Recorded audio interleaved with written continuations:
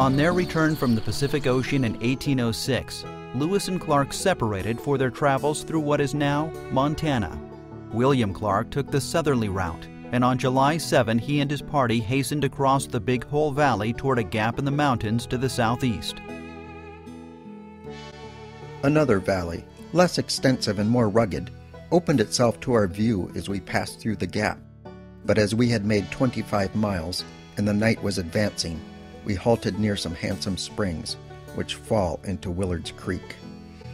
Naming the creek for Alexander Willard, the company blacksmith, Clark then led his men 8 miles downstream until the creek entered the mountains. There, they turned southward. After one brief visit from the explorers, Willard's Creek would continue in solitude for another 50 years.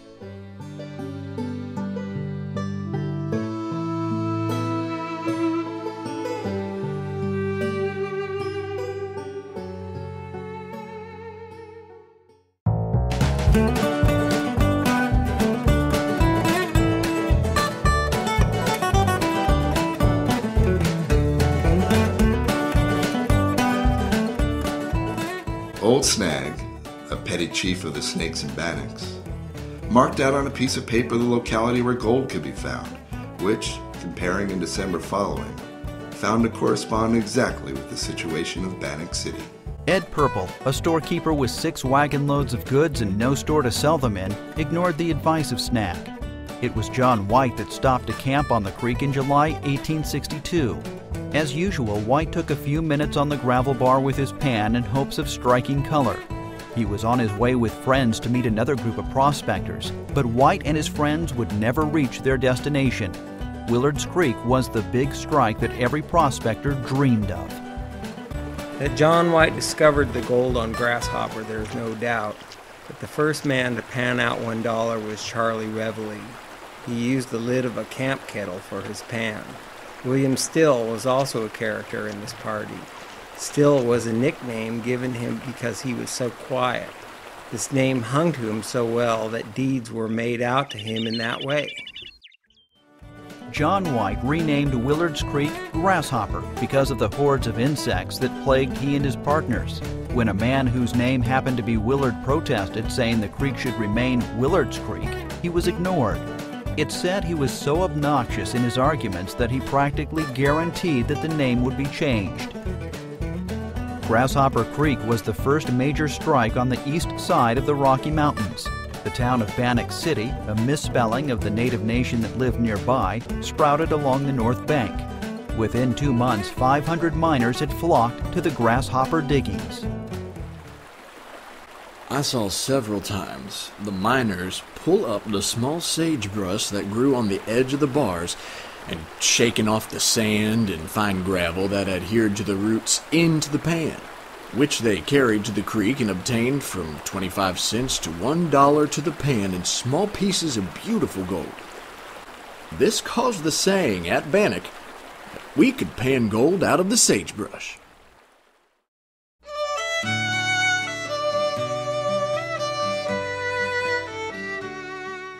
Reports of the newest gold strike spread like a grass fire. Americans ravaged by the Civil War came by the thousands from the east in search of new lives. They traveled the long, dusty Oregon Trail across the plains, reaching the Army post at Fort Laramie, then onto Fort Bridger, a trading post and blacksmith shop founded in 1843 by famed mountain man Jim Bridger. There they started hearing fabulous stories of riches to be found in the north. Despite the discouraging reports from humbugged miners returning along the road, many pilgrims changed their plans. At Fort Hall, they crossed the Snake River on Rickards Ferry, left the Oregon Trail, and crossed the Dusty Basin to the north. They crossed the Bitter Roots and on to Bannack. I reached this mining camp yesterday. It is located on Grasshopper Creek.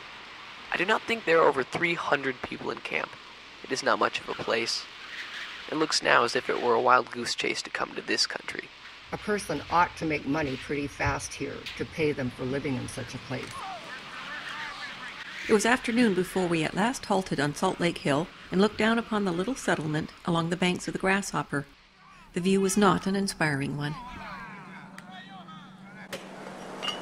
Still, miners continued to flood the Grasshopper diggings. They came from the faded boom of Pikes Peak. They fled Fraser River's flash of excitement, from Fort Colville, and from California. The small settlement of Gold Creek, the first mining camp in what is now Montana, emptied overnight. And over the Bitterroot Mountains from the west came the rush from played-out gold camps like Pierce, Orofino, Elk City, and Florence. It required no more than one man with an imaginative mind to start half the population off on a wild goose chase. Somebody would say that somebody said that somebody had found a good thing. And without further inquiry, 100 or more men would start out for the reported diggings. Another way gold seekers got into the territory was by steamboat from St. Louis. $100 bought deck passage, and 2 months on the Missouri River got them to Fort Benton, an isolated fur company trading post and impromptu town. The year that John White discovered gold at Bannack, just 4 steamers arrived at Fort Benton. Over the next 7 years, 119 more would bring hordes of would-be millionaires. Aboard the steamship Shreveport, Wednesday, June 11, 1862. Started at 3 a.m. Got aground in a few minutes, landed and had to sound until 7 o'clock to find a channel. About the middle of the afternoon, I saw a fine buffalo bull about 300 yards from the bank. So I took my first shot since coming on the boat at a buffalo, the ball going through the lungs. He ran nearly 200 yards before falling.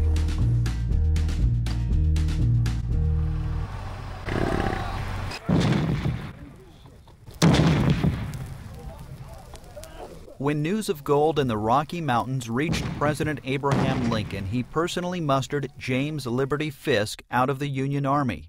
Fisk was put in charge of leading annual wagon trains from his home in Minnesota across the Dakota Territory and to the gold mines. Lincoln wanted the new territory to be settled by northern anti-slavery pioneers, and he also wanted all that newfound gold to find its way into northern banks to pay for an army that would preserve the Union. Reaching the growing town of Bannack, the first train of immigrants did not wish to build their new homes amidst the noise of saloons and a growing majority of Confederate sympathizers. Instead, they crossed Grasshopper Creek to the south bank. Their new settlement became known as Yankee Flat. I think the town is very quiet and orderly for such a mining town, much more so than I expected to find it. Directly across the street was a saloon, an orderly place for a saloon in a mining camp, for there was not much quarreling, nor any fighting, nor any foul language as far as I can remember, except for the usual profanity, and it was usually closed by midnight. Balls and dancing parties were held 2 and 3 times a week, while a dancing school was open every night except Sunday, under the supervision of Buzz Caven and his partner Lou Smith. These parties were pleasant and agreeable, and patronized as they were by all the ladies, married and single, done more to cultivate a spirit of goodwill and friendly feeling among the citizens than all other means combined.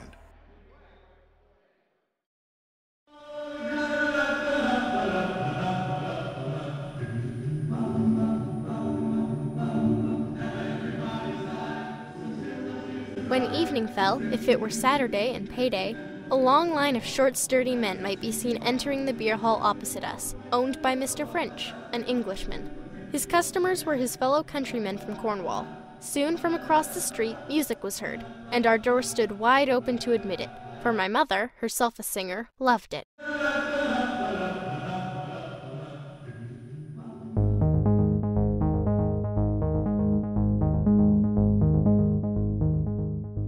John Thompson and Jeff Blevins set out from Eugene, Oregon with a wagon load of cats.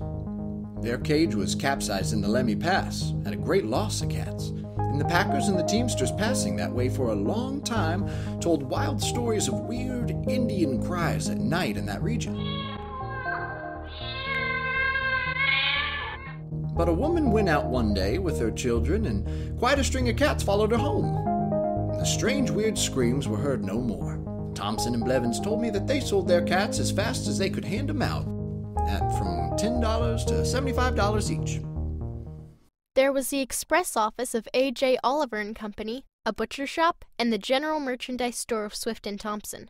The remainder of the street was given over mainly to saloons and dance halls. While respectable women were treated with the utmost consideration by all sober men, there was too much drinking for women to care to be on the street unaccompanied.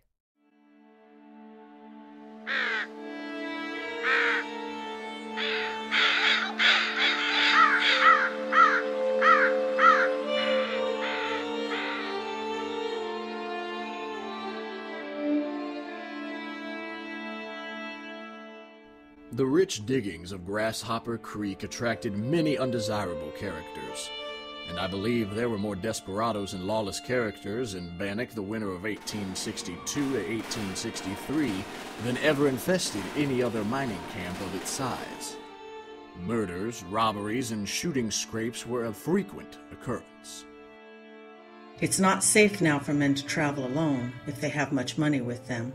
There are too many highway robbers. At the head of a dry gulch between Bannack and Horse Prairie, I discovered the remains of burned clothing, the jaws of a carpet sack, buttons, and other debris, which convinced me that a murder had been committed near that place.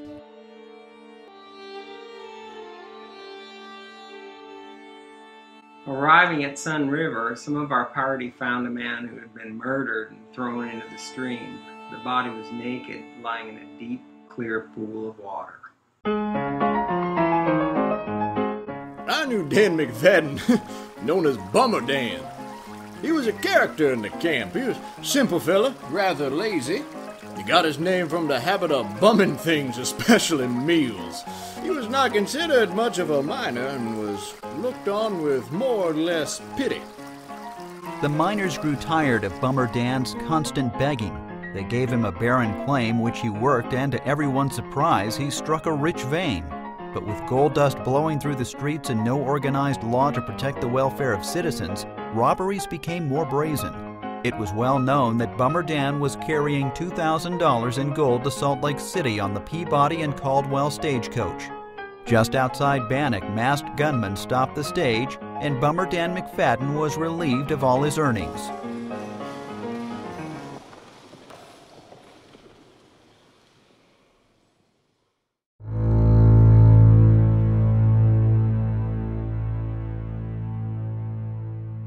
Henry Plummer arrived in Bannack in November of 1862. A man of charming personality and softness of speech, he was always the best dresser in town. Plummer was soon well liked. He had been in the California Gold Rush, where he worked as a baker and then later as deputy marshal of Nevada City. Henry Plummer was a man of wonderful executive ability. He was well educated, his eyes were mild and expressive. In demeanor, he was quiet and modest, free from swagger and bluster, dignified and graceful. He was intelligent and brilliant in conversation, a good judge of men, and his manners were those of a polished gentleman. Despite his personal appeal and record of public service, Plummer also had a checkered past. Numerous barroom scrapes haunted him, as well as shooting a man dead while wearing the badge. At least 5 men were dead by his hand, all, he claimed, in self-defense. It is charitable to believe that Henry Plummer came to Bannack intending to reform and live an honest and useful life. If he could have been relieved of the fear of exposure and of the necessity of associating with his old comrades in crime, it is not improbable that his better nature would have triumphed. Plummer brought to Bannack his charismatic personality, an expertise in judging mining prospects, and the quickest gun in the northern Rockies. He could empty his Navy Colt revolver in 3 seconds with deadly accuracy.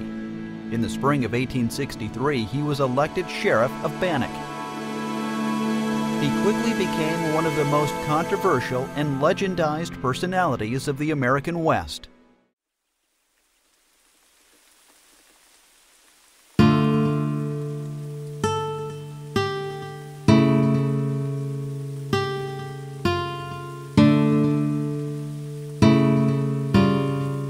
Today has been a day of melancholy in town. There has been one of our most respectable and peaceful citizens shot. Yes, shot like a dog by a villain whom no man respecteth, but looketh upon him as a fiend. Sheriff Henry Plummer arrested the young murderer, Peter Horan, and led him to his office in George Crispin's store. I saw the greatest courage and the most promptitude in a man that I ever saw. The rabble entered the courthouse and wanted the prisoner, but the sheriff told them that the first man that laid hands on him, either friend or foe, would be a dead man. Plummer had a gallows built by Sanford Ruffner to hang Horan, but despite Plummer's popularity, a steady growth in crime distressed the early Bannack residents.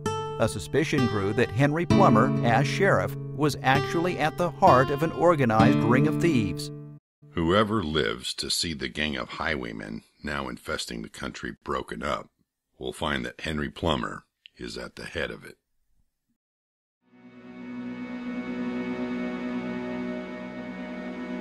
I was approached by Mr. Wiles, a citizen of Bannack, stating that he desired me to join the Vigilantes. I at first declined to join until I had some further explanation of the matter, and he left me, but returned in half an hour and handed me a double-barrel shotgun, requesting me to join them in arresting Plummer, Stinson, and Ray. As soon as I knew it was for that purpose, I at once assented. It was bitterly cold that year during the holidays, and there was a general feeling that something tragic was about to happen. Some of this time was spent in planning to take Plummer and his associates with the least loss of life by his captors. This did not tend to promote a Christmas spirit.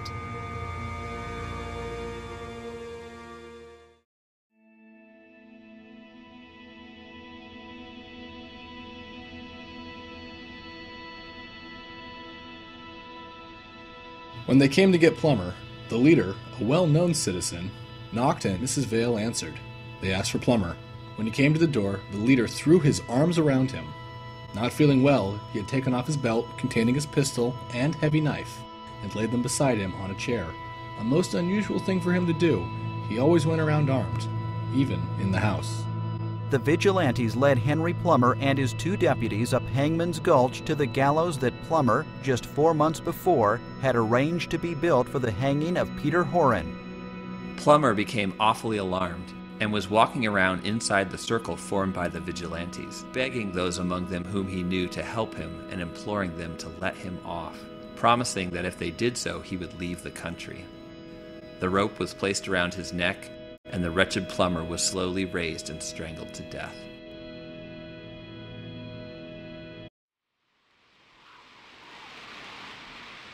McMurtry and I went up the gulch to see them about 11 o'clock. There was no one there, but as we came back, we met the crowd coming. It has always been a wonder to me how McMurtry got the news so early. He came in my place and then told me that Plummer, Stinson, and Ray were hanging up the gulch. I would not believe it until I saw for myself, and he accompanied me, said it was not safe for me to go alone. Monday morning, January 11th, broke clear, bright, and cold. The cold was intense. Not a breath stirred the crisp air. Before sunrise, word came to Marysville and flew down the Grasshopper for miles to all the miners that the main trio of road agents had been hung on the previous night. Dressed in my heaviest wraps and mitts, and stopping in at several miners' cabins to warm, I ran all the way to town. The street was filled with armed men. Many were drinking in the numerous saloons that lined the only street, and an air of satisfaction and relief prevailed. Bannack is known really for its violence. The execution of the sheriff and the deputies is a major, Wild West story here. But the day after the hanging of the sheriff on January 11th, 1864, Vigilantes then went after a man named John Wagner. And after hanging John from the interior of a building, they went after a man named Joe Pisanthia. One of the things I never understood about this is, out of all the men they hanged, Joe apparently was the only man that fought back. And as Joe fought back, Vigilantes tried to get into his home. He shot 2 of them, killing 1. So the Vigilantes actually took a break. They went to visit the Chief Justice of Idaho, who happened to have a cannon left to him by a wagon train from Minnesota. Well, they borrowed that cannon, they came back and they blew up Joe's house. Joe was injured. They pulled him out.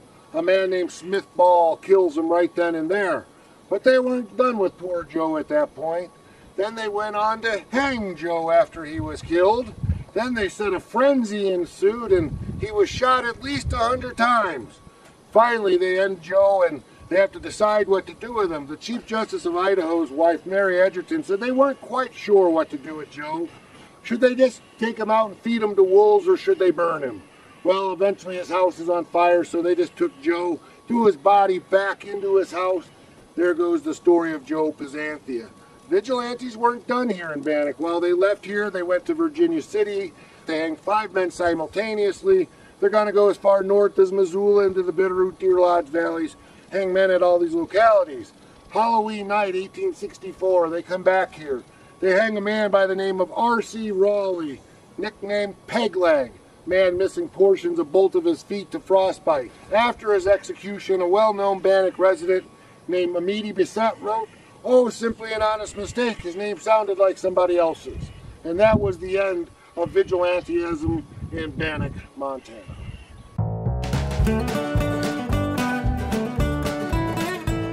Historical fact has become muddied by mythology and sensationalism.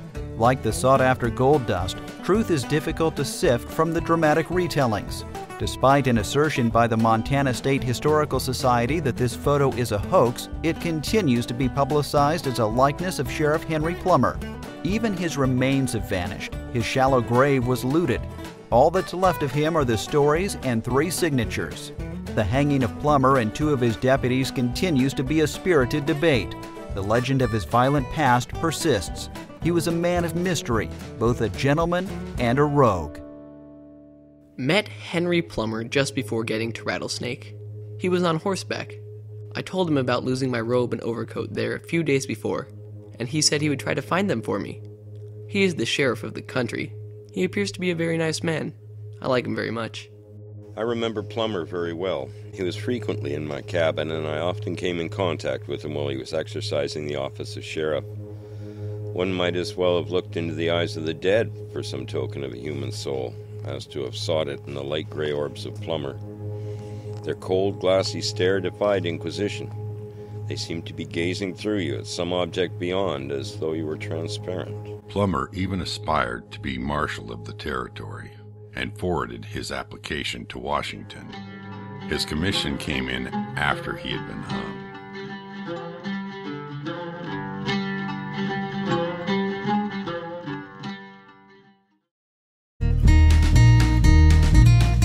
New discoveries of gold quickly left the execution of Plummer behind.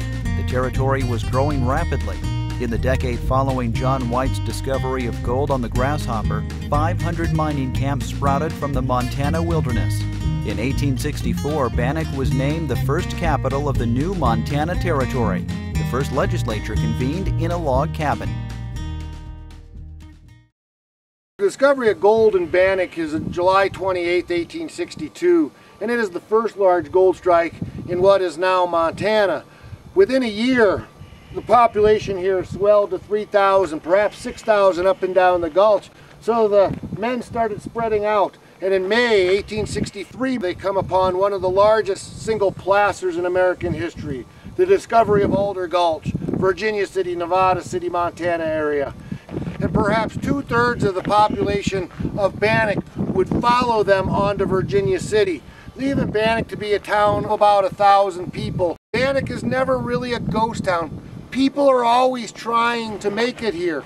Bannack had left its gold rush stage. We are entering a new stage of industrial gold mining. They're going to build ditches, there's going to be hydraulics, there's going to be dredge boats going on. Gold mining would continue for practical purposes until 1941 and the advent of the Second World War.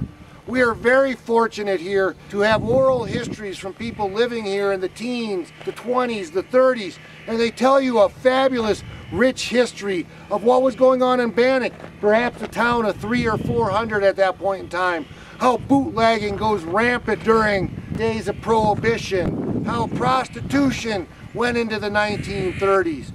There are great stories from all different periods of time.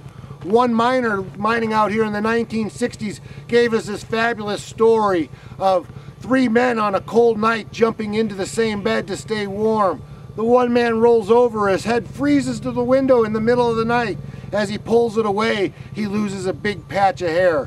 While Bannack had left its gold rush, it was never a dead town. People were always trying to make it here, and there was a small population that actually lasted here into the mid-60s and mid-70s.